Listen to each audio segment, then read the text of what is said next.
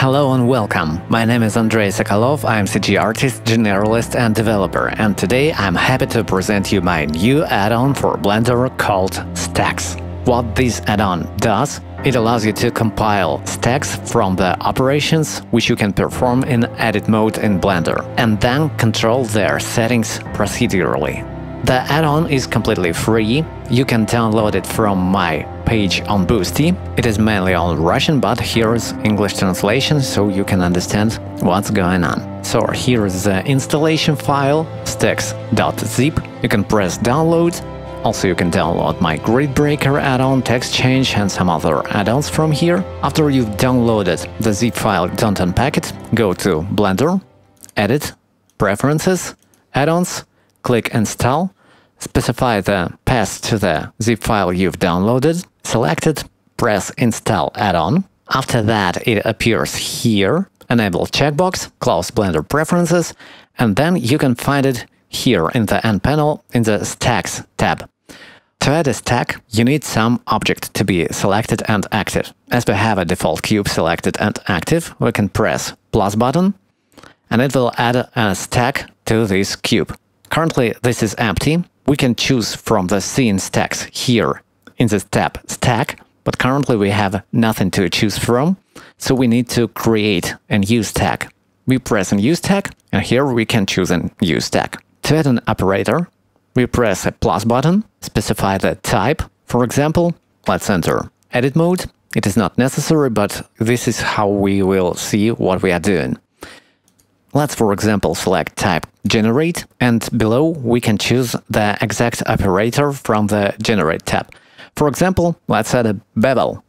Let's add offset, and here we can see it does pretty much the same that the bevel modifier does. Let's add segments to 2, profile to 1. What's the point, you will ask? Let me explain. Let's add another operator and put it before the generate bevel. Let's change type to select, and let's change the select to all. And here we can choose what we are selecting. This affects these parameters. So we can select vertices, edges, and faces. If we have selected only faces, the selection mode has turned to the face selection, and after we do the generate bevel, we got only those edges selected. Now we can add another operator, for example, hide. Let's hide all unselected faces. We have hidden all unselected faces. Great. And now, for example, we decide that we wanted to add a subdivision to those edges. We can add a generate subdivide operator, but it will subdivide all the faces, at least if we don't place it before generate bevel. So let's press this arrow button several times. It will create generate subdivide. Let's see how it looks. But now we are beveling all the edges selected. We can add another operator before generate bevel, for example, select sharp, and it will select only the sharp edges. After that, we can add the bevel, hide unselected, and we can add a subdivisions level here, for example, or leave it at 1. We can also smooth it if we want to. And all the other operators will be procedurally updated, which I think is pretty cool. For example, let's add generate duplicate, and again add another operator and place generate duplicate before hide unselected. So again, we've beveled sharp edges, duplicated those faces, and hidden everything else. Now we can select random faces. Select random, choose face, increase ratio, but for this operation, I would add another stack, and I'll show you why just in a moment. Let's add another stack, add a new stack. So the first stack will be called, for example, base form, and the second stack will be called random grid. So let's do the following. Change type to select, select random, increase ratio up to 0.2, generate split by edges. What it basically does is splits all the selected edges. After that, let's add an transform scale operation. It basically scales selected elements, but we can do it uniformly if we check this link icon, and now it scales them along the median point, but we can change the pivot point to individual origins, and all those faces will be scaled along the individual origins, which is cool.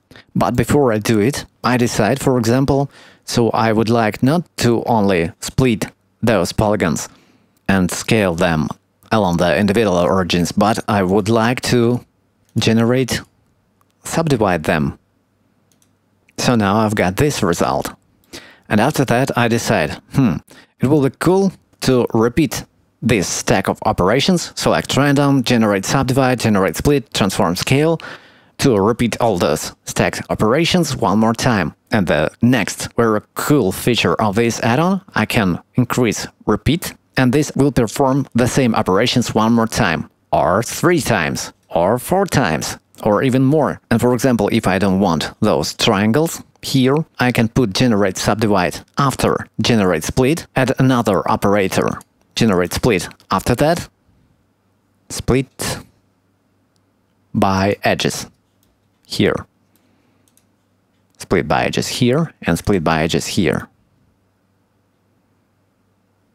Oh no, first of all we split selected, and then on the next generate split we split them by edges. Here it starts to work. So we can increase repeat up to 5, for example, and then we can add yet another stack called extrude random. Add a new stack to the scene. So here, now we can choose from 3 stacks. Add an operator called select random. Once again, we select random faces, for example, up to 0.15. We added generate extrude operation along the individual origins, for example. Increase it up to 0.12, something like this. Add another operator. Select more. Where is it? Here it is. More. Oh, but before this, I would like to probably deselect everything. So I add another operator. Select, deselect. Select none. Here it is. Select none. Then I select random. Generate extrude. Then I select more. I can't understand why those polygons are being selected. I think 2 will be enough. Then I add an operator called hide, selected. And then I want to save my project just in case. By the way, I can toggle object mode. And after that, I press repeat several times until all the faces I need are extruded. Cool, right? But this is not all. I would like for this extrusion to be random on each iteration. I mean, each time when we repeat this stack, I want this generate extrude operator to extrude faces on some random value here.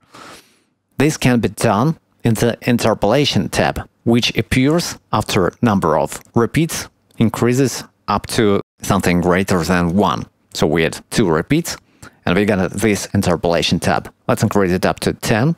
Let's change type to random, and now on every iteration, it extrudes polygons on some random value in the range between minimum and maximum.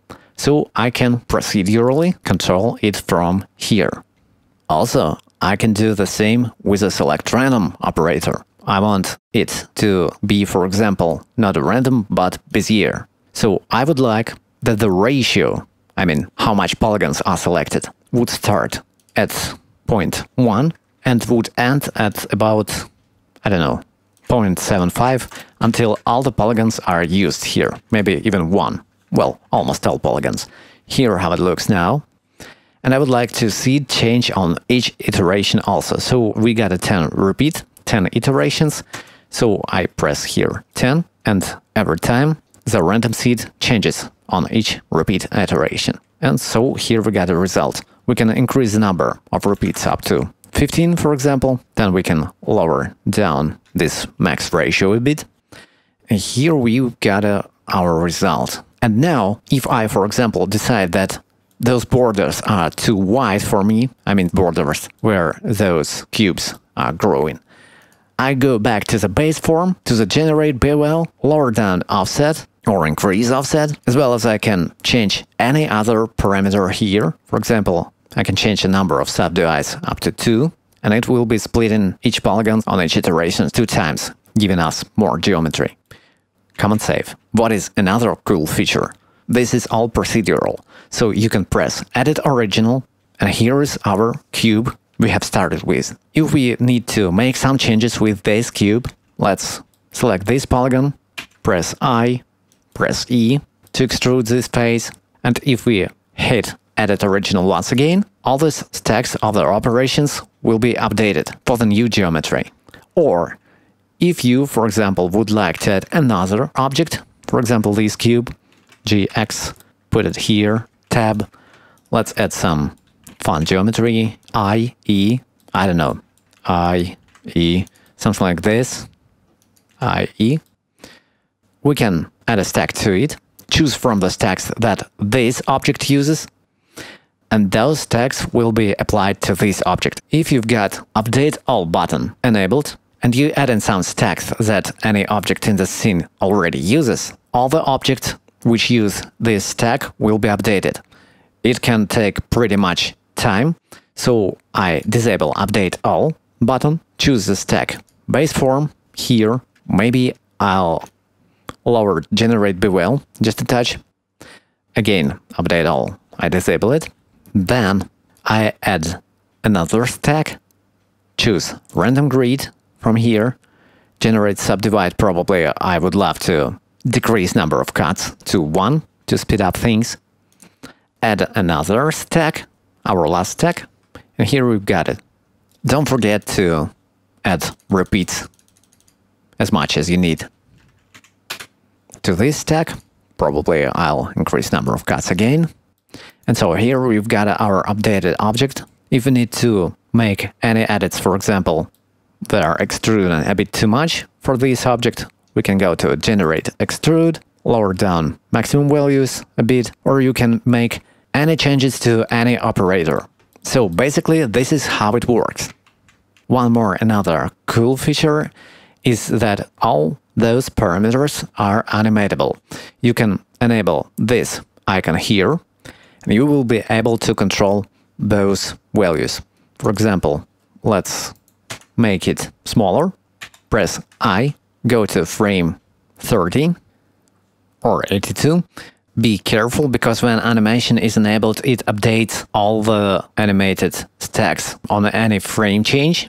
So you probably want to disable Live Update button, first of all, and probably I want also to disable Update All here, and decrease number of repeats here to make things a bit faster. Or if I want to this stack on this object to work independently from this stack on this object, I may want to duplicate this stack. It can be done while this stack is selected by pressing this button, Duplicate Stack. I press Duplicate Stack, and it makes a full copy of this stack, except the animation. So let's ensure that animation on this stack is disabled. Clear keyframes. I select this object, stack copy. Solidify, let's call it Solidify. Go to the first frame, press I button to insert the keyframe. Go to the 30th frame, increase it up to, for example, 0.1. Press the I button, and this mesh will be animated. You can animate almost all parameters of any mesh operator. Unfortunately, it doesn't affect the exports of the animations. For example, if you want to export this to f/x, obj, ABC files, all the animation will be ignored. It is way too much complicated to implement this for me, but you may render animation. You should render it not with render animation or Ctrl F12 as you used to. Here is a special render animation operator. The only thing, be sure the file format in the output settings is set to something like image format, like BMP, Iris, PNG, JPEG, TIFF, and others. It doesn't render into movie formats as AVI-JPEG, AVI-RAW, FMPEG, video, etc. Only image sequences are enabled, But once they are rendered, it is pretty easy to convert them into the video file using the video sequencer in Blender or any other third-party applications. This is the main features. So let me briefly show you what types of operators and what operators in them are included in this add-on. I'll open a new Blender file. I'll be using default cube. Jump into Stacks tab, add a stack, add new stack, add an operator. So we'll start with transform. Transform is a simple transform operations like grab, scale. You can scale individual axes or synchronized axes, and rotate. This is not transforms of the object, but the transforms of the selected geometry. So for example, if I select random faces before rotation and then rotate them, only selected faces will be rotated. Here it is. This is all about transform type. The next type is add primitive. Let's add primitive. And surprisingly, it adds a primitive like cylinder or monkey or grid or plane or torus or any other primitives with all the settings. It is exactly the same when you add a Shift-A, mesh, plane, cube, circle, all those primitives are here. The next type is hide. With this type you can hide selected elements, you can hide unselected elements, you can reveal all hidden elements, or skip, you just skip this operator, it does nothing. The next type is deform. There are a bunch of operations. For example, let's subdivide selected polygons, generate subdivide a couple of times. Then we add deform. We can use randomize. We can use to sphere. We can use shear. Here you specify the axis around which shearing is performed and the orientation axis. It works like this in the local or global coordinates. Smooth smoothes selected vertices. Warp does something strange which mesh transform warp operator does. I'm not sure what exactly it does, but sometimes it can be pretty funny to play with. I'll remind you that all these parameters are animatable. So warp, push and pull, and shrink and fatten. The next type of the operators are normals. Normals are all the operations with normals, such as recalculate outside and recalculate inside. Let's turn on backface culling and recalculate them inside. So now the normals of the polygons are recalculated inside. Then we can add normals, recalculate outside, and they will be recalculated outside. Or you can flip normals, it will do the same effect in this case. Here you can assign a shade smooth for certain polygons. You can enable auto smooth from here, it is in the normals tab. You can mark sharp, you can clear sharp from the selected edges. Shade flat makes the shading of the selected elements flat. The next type is select. And here is a lot of instruments. They can be in a different order because Blender, for some reason, changes order of these menus and I don't know how to make them stable. So here you can select all the polygons. You can select none of the polygons, which means deselect polygons. Or vertices or edges or faces. You can select non-manifold elements. You can select existing vertex group, but the selection of the vertex group can work pretty unstable. Invert means inverting the selection. Sharp, we select only sharp edges or adjacent faces. Interior faces, I'm not sure what it means.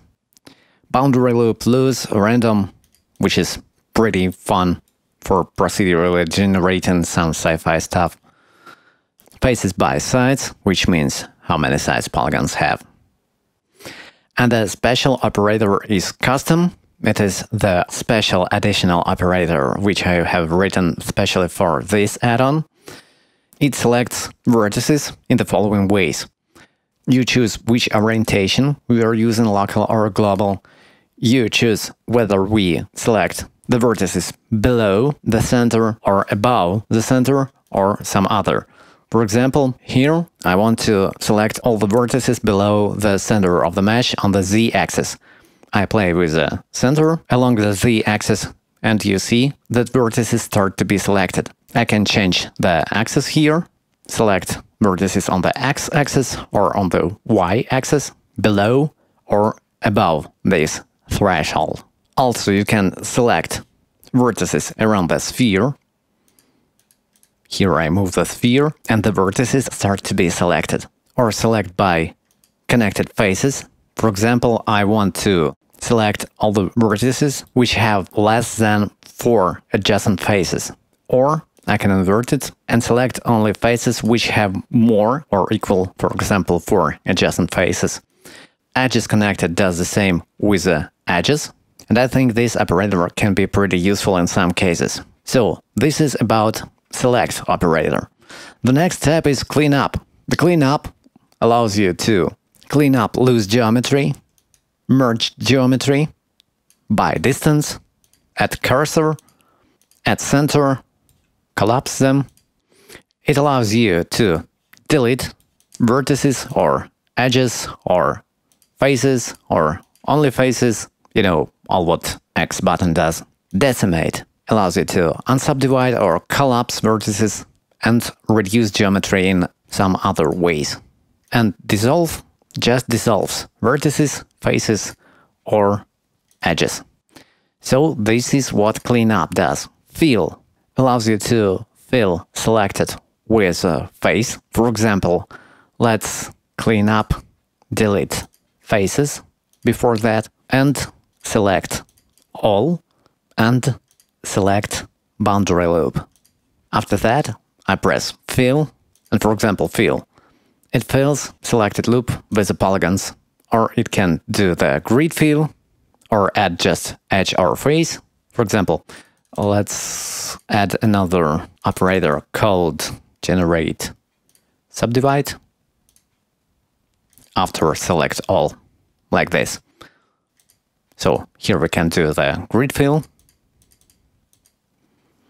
Here we can fill holes or just fill with edges or add edge or face, like if you press F, or bridge edge loops if it is possible. In this case it doesn't. So this is what fill does. And the next step is none, which is default. When you add an operator, it does nothing. And the next step is generate. It is the main source of fun, I think. And what generate does, generally it generates additional geometry, which didn't exist before.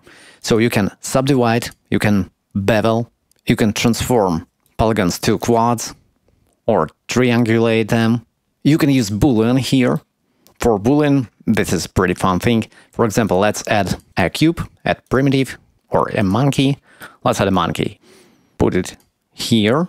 Then you can, in generate Boolean, use either another object existing in the scene, and it works all the same as if you would add a Boolean modifier, or you can use selection, and it will try to cut the selection from other. It doesn't work good in this case. Maybe I should add something more easy to process, like this. Oh, here it is.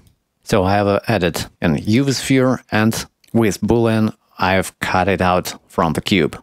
I can move it, I can rotate it, and it continues to be cut out from the cube procedurally. Boolean, you know, pretty fun to play with. The next thing is duplicate, which predictably duplicates selected elements. You can poke polygons like this.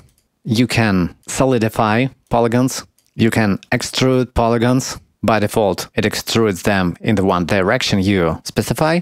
Or you can press individual faces and it will extrude faces along the normals. You can split selected. Here it becomes splitted. You can split by edges, you can split by verts. In some cases it works, in some it doesn't. As well as the operator, because I didn't make any changes with the Blender operators themselves. They work all the same they do in the edit mode.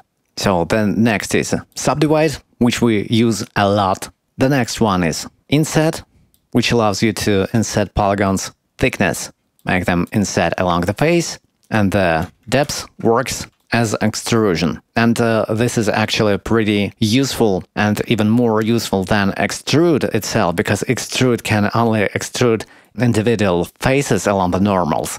And the inset can extrude the group of faces along the normals. For example, I add ratio here in the select random to select two polygons. They are adjacent. So when I press inset and add the depth, they are extruded as a group along their normals. Relative offset, outset, select inset, individual, this all works as it does in the inset operator. The next operator is a mirror, which mirrors selected elements along some axis. It works pretty weird, for my opinion, but this is how original Blender mirror operator does. It doesn't do the same as a mirror modifier. It is the mirror from the 3 mirror, transform mirror. Here it is. So it does the same. Well, triangulate just makes triangles from the selected polygons. Loop cut allows you to loop cut selected polygons, while edge index set to -1. It doesn't loop cut anything. As you start to increase this number, you choose the edge along which the cut will be performed. So you can add cuts, you can smooth it, and do all the same you can do with a loop cut. And the final operator here is wireframe, which does all the same the wireframe modifier does, but only with selected elements. You can add a boundary here, you can add offset here, you can use a replace, you can make relative, all the same. And the last type is assign. Assign allows you to assign different things to selected elements. For example, you can assign material here, and now this material is assigned only to those two elements, but as soon as we get only one material here, it is assigned to all elements. But let's make it reddish, for example, and if we add another material and make it, I don't know, bluish, we can assign another material to those polygons, and it will be assigned. Let's add metallic a bit. Alright, so you can assign vertex group, but assigning and selecting vertex group doesn't work pretty stable. I'll try to fix it later, but at the moment it can cause errors. You can assign bevel here, which you can then use in the bevel modifier. For example, if we set it to weight, it will add a bevel weight to selected edges. You can assign a skin size for a skin modifier. Here it is. It doesn't always work, I don't know what's the reason. You can mark edges as sharp. You can set a crease for a subdivision modifier like this. You can mark seams for UV. Unfortunately, there's no UV operators because I'm not sure how to implement them here. But once you have done all what you wanted with your mesh, you can then unwrap it manually or using some third-party add-ons or plugins. Well, so basically this is how it works. The final thing I want to mention, there is a preset tab where you can save your stack as a preset. This section is still pretty complicated. So the main idea, you press save stack, you choose from text editor files or create a new file, stack preset for example. After you created it, this preset is saved to this stack preset file, which you can open in the Blender text editor here. So here is the preset file. And after you did it, you can download it, for example, into another scene. Let's add new scene. Let's add some mesh cube. So if we add stacks here, they are not added to the cube because all the stacks are attached to the particular scene they were created at. So to add the stack here, you should load it from the file, press load, and so your stack is loaded to another scene, and you can use it in your other scene. To save it to the external file, you can press text, save or save as, save it to your computer as a txt file or as a py Python file, then load to another project and use it there to load presets. It is maybe not very comfortable system, but at least you can save presets in this way. I'm not sure, maybe I'll try to fix it to make it a bit more handy. So thanks for watching. Be sure to check out the link in the description to my Boosty page, where you can download this add-on for free, and where you can subscribe, donate, and to become my sponsor, my patron. The Boosty is pretty much like a Patreon, but the Patreon is currently blocked in my country. By the way, as well as Twitter, Facebook and Instagram, so if you're writing me into some social media which you used to use, sorry, I cannot read it because all they are blocked in my country currently. And for the same reason, I ask you to give me a bit of informational support, so share this video in your social media, because I cannot, except for the Russian social media sites. Leave your comments, subscribe this channel, hit the like button. Hope you like this add-on, and I'll see you next time. Bye bye.